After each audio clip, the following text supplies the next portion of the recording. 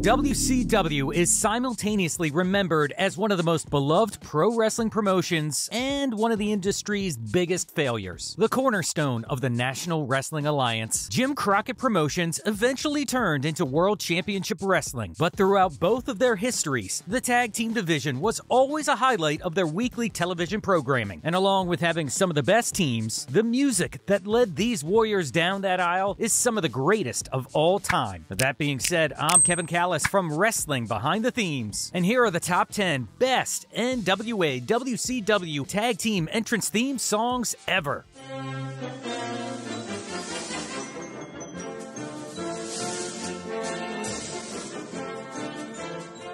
Originating in Jim Crockett Promotions, the Varsity Club was a heel collection of tremendous athletes, but also a bunch of mean jocks. I mean, these were the guys who pushed you into lockers, slept with your girlfriend, and acted like they were better than you, and you knew it. Consisting of the dog-faced gremlin Rick Steiner, Mike Rotunda, Dr. Death Steve Williams, and Dangerous Dan Spivey, they all ran roughshod over JCP, and this song served as their all-star anthem, marching to the ring to the generic yet upbeat and peppy fight song Mr. Touchdown USA. The Varsity Club embodied the legitimate NWA style of professional wrestling, and with the Games Master Kevin Sullivan calling the shots, these amateur wrestling standouts would proudly show off the Letterman jackets of their alma maters and braggadociously crow about their wrestling superiority.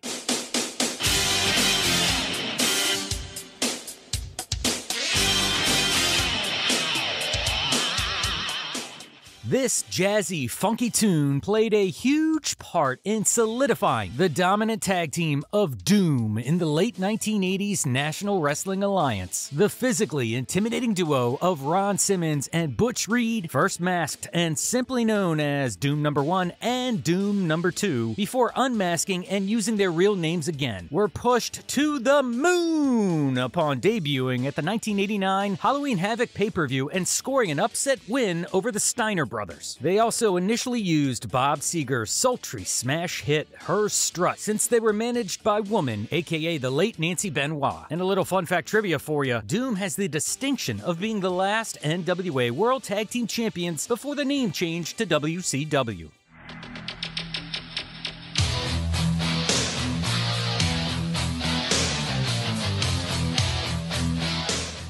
One of the common threads that many wrestling historians and fans alike tend to always come back to is the vast mismanagement that WCW was famous for. Take the seemingly thrown together, almost at random coupling of stunning Steve Austin and flying Brian Pillman that were then split up less than a year later. The Hollywood Blondes turned an unlikely pairing into a brush with greatness, practically gelling as a team overnight. And one of the reasons they were so over is because of how incredible their entrance theme was. Called Satan's Sister, this jam, with its menacing sneer of guitars and repetitive riff throughout, was quite the rocking tune for these two as they mugged for the camera. Now, WCW recycled the theme a few times during the Nitro years, but this banger will always belong to the Blondes.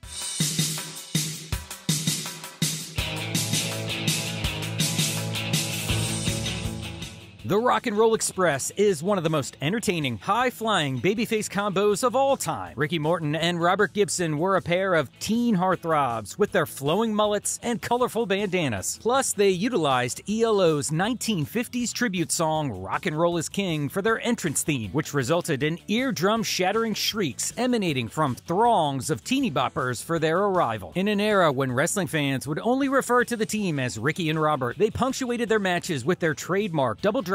But truth be told, it's not known if anyone actually heard their theme song, because as soon as that first Jeff Lynne lick played, the female crowd was sent into a frenzy.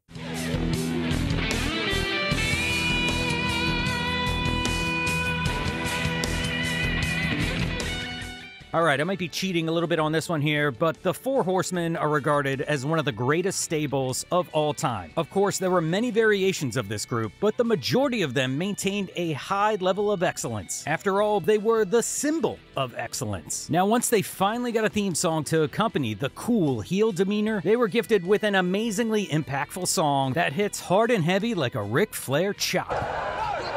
Co-written by the one and only Mouth of the South, Jimmy Hart, the sound of Wild Bucks, not Young Bucks, Wild Bucks running at the start already clues in old school wrestling fans to what's about to happen. The Horsemen have arrived to deliver some amazing promos, hand out some vicious beatdowns, because diamonds are forever, and so are the Four Horsemen.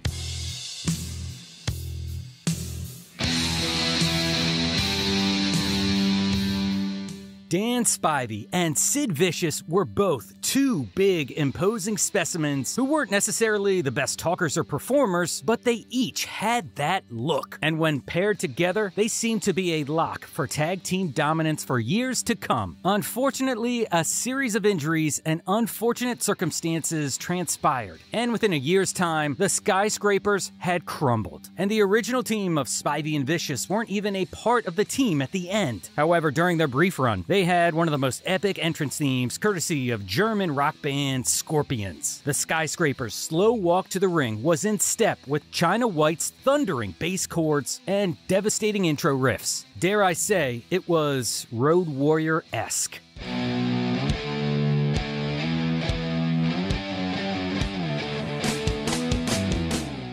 No tag team in the history of the sport can truly hold a candle to the Legion of Doom. Even to this day, wrestlers still refer to that Road Warrior pop, and it's this music that depicted their bona fide badassery to the fullest. Iron Man is classic heavy metal at its finest. The song from the 1970s Paranoid album remains a perennial guitar favorite and is arguably Black Sabbath's most definitive piece of work. Guitarist Tony Iommi's groaning intro is downright belligerent, much like Hawk and Animal, who regularly snacked on danger and dined on death. As pioneers of the modern squash match, the LOD had the look, the power, and the strength, and the adulation of the fans, who loved the spectacle of these two no-selling, face-painted hellraisers. But the only downside is that their entrance barely ever made it to Black Sabbath's powerful opening riff. But what a rush it was when it did.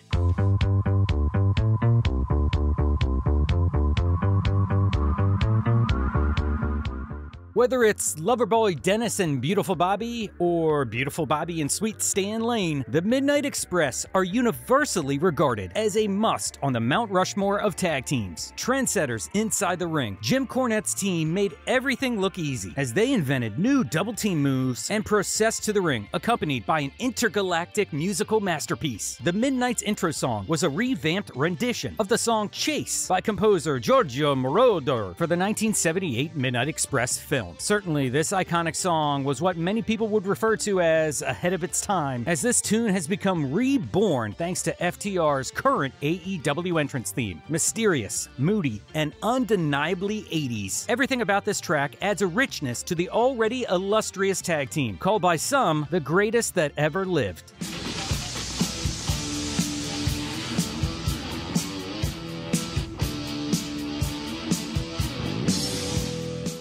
It is truly a fact, Jack, that the fabulous Freebirds revolutionized tag team wrestling during their Hall of Fame careers. Led by Michael P.S. Hayes, Terry Bam Bam Gordy, Buddy Jack Roberts, and Jimmy Jam Garvin, the Freebirds are also widely regarded as the first ever rock and wrestling act to have created their own original entrance theme song before anyone else jumped on that bandwagon. Written, recorded, and released in the early 1980s, Bad Street USA is a bona fide rock and roll song featuring a raging riff, an easy-to-sing-along-to chorus, and some bad-to-the-bone lyrics about the baddest street in the whole USA. Born and bred to be sports entertainers, the charismatic Freebirds may not be considered the greatest faction in all of pro wrestling, but their legendary theme song paved the way for entrance music to become a mainstay in the sport we all know and love.